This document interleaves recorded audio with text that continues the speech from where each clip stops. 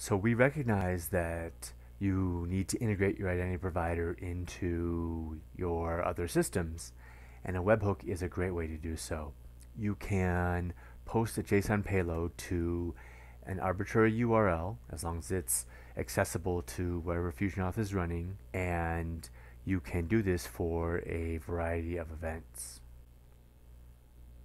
These can be events such as a user successfully logging in, a user failing to log in, a user being created.